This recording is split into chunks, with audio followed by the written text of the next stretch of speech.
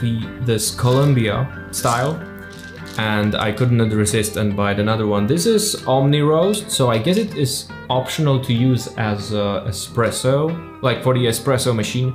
This one is more acidic on flavor, so it will come out if you are filtering the coffee. But ask in your local coffee shop, they will explain everything to you, as they did to me as well.